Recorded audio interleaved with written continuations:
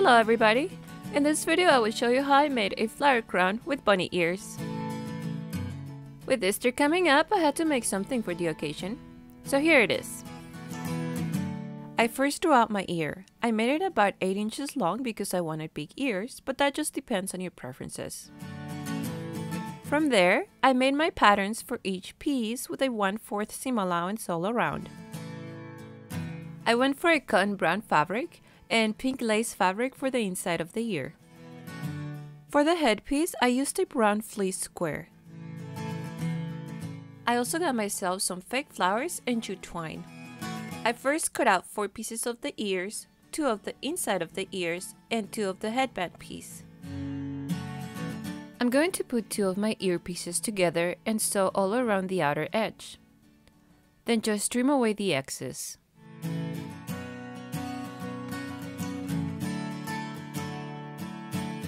For the inside edge, I first cut the tip 1/4 of an inch in, which is my seam allowance, and then folded in the edges, pressing it with my iron to keep it down in place.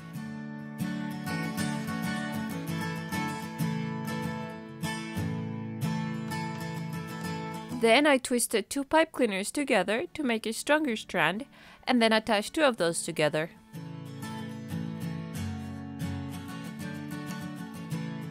I then walked it around the outer edge of the ear to give it the desired shape, then put it in the ear.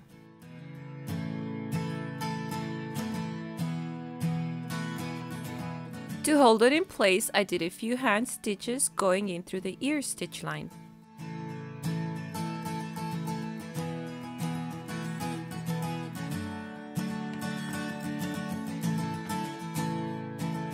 Now it's time to put the lace in place. Basically just pin it and sew around the edge.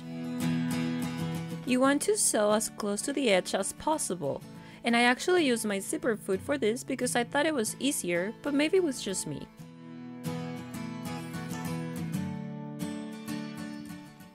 When that was done, I added some filling to my ears, which is optional, but I feel it gives them more dimension and helps hide the shape of the pipe cleaners away.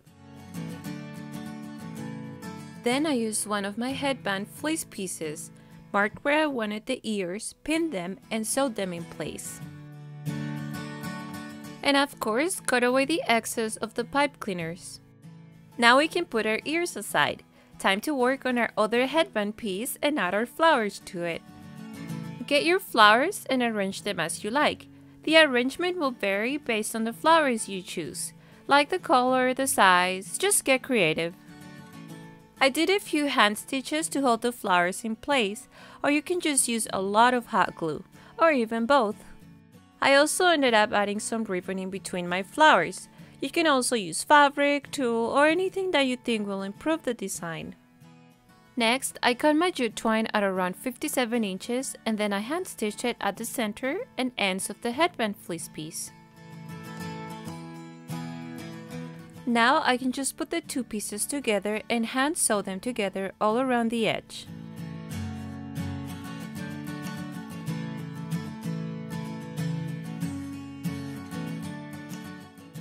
Last but not least, I decided to glue some jute twine around the edge of the inside of the ear. And of course you can just keep adding anything that you think will make it look more beautiful. As for me, that was the final touch, and my bunny ears were done.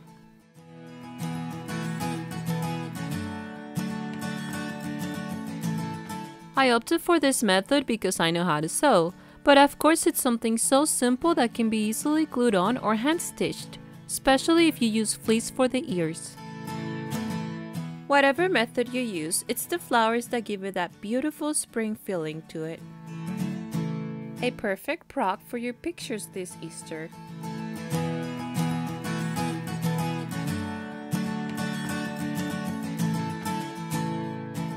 Thank you for watching, and I'll see you in my next video.